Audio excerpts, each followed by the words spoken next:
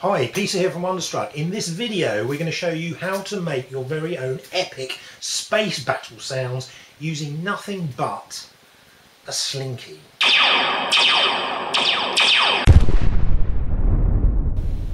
Now the last thing that usually comes to mind when you're thinking epic space battle is a Slinky spring. They're much more closely associated with their awesome ability to do this, to walk downstairs, and you may also have seen them in a science lesson where they might be used to demonstrate how a longitudinal wave propagates through the air, a sound wave, something like that. But they also have this other incredible property, and that is to replicate the sound of a science fiction laser beam space battle. Now this apparently was something that George Lucas knew about in the 1970s and probably other filmmakers of that time making science fiction films.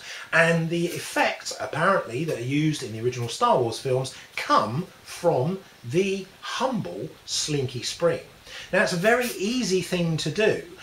If you just want to do this the low-tech way, what you have to do is just get two bits of string and tie them to the ends of your Slinky.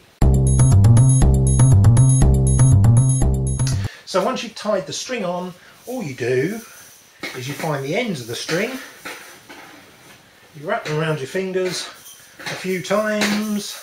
Don't have to do it this many times, I've just made the string a bit long, and then you get your fingers and you put them, you don't really want to put them in your ears because then they get all waxy and they taste horrible when you put them in your mouth, but you just put your fingers over your ears and then just do this.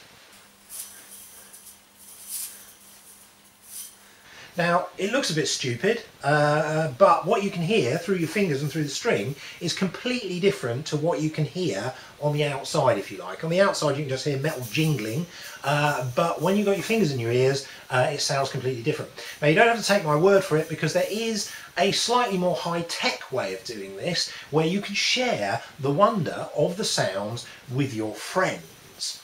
So okay, if you want to do this in a slightly more high-tech way, you're going to need a few bits of kit. Nothing too outlandish. What you want is a speaker, an amplifier. Now we're also going to need a pre-amplifier because the microphone we're going to use is giving out a very low signal, so you need to amplify it a bit before it actually goes into the main amplifier. And the microphone itself is a contact mic here. Now these are used for guitars and things like that. You just stick them onto the guitar and then wire them up to a preamp and an amplifier. So they're quite cheap, they're little piezoelectric discs, and I fitted it to my Slinky by getting a couple of aluminium plates, just happened to be laying around in the workshop. I've slid the plate in between the first two coils of the Slinky, fixed that in position with a couple of bits of copper wire, and then just taped the mic onto it. You can actually stick them on, but the sticky thing they come with is very strong, so once you've got the mic on there it won't come off again. You don't need the second plate, I just put that there because I could. And then I've just put a couple of hooks in to the workshop so we can hang this thing up like so.